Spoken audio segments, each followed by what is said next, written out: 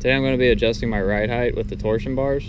First you have to jack up on your frame just a little bit to take a little bit of load off the torsion bars. Don't bring your tire off the ground though. This is the back of your torsion bar, which goes into this bracket, and there's an arm coming off of it over here. This bolt goes up through that arm to these two nuts up here. If you're going to lower the truck, you need to loosen this one a little bit so that as you're tightening the bolt, it just doesn't bind right here. And then you turn the bolt at the bottom to the left to lower the truck. So that's what I'm about to do. Just to repeat that, because you turn this bolt to the right to lift it. You turn it to the left to lower it.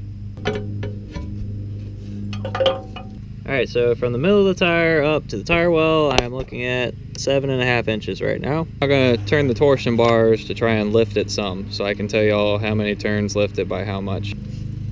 3, 6,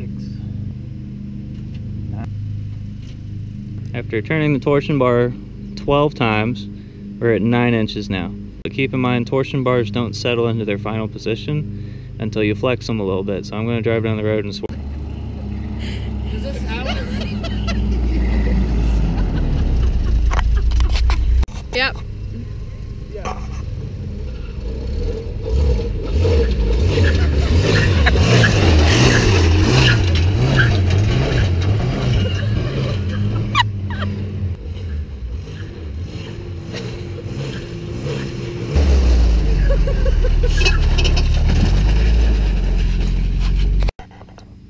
Alright, so now after beating on it a little bit, we drop down to 8.5 inches. So if you turn it 12 turns, you're going to get roughly an inch of lift.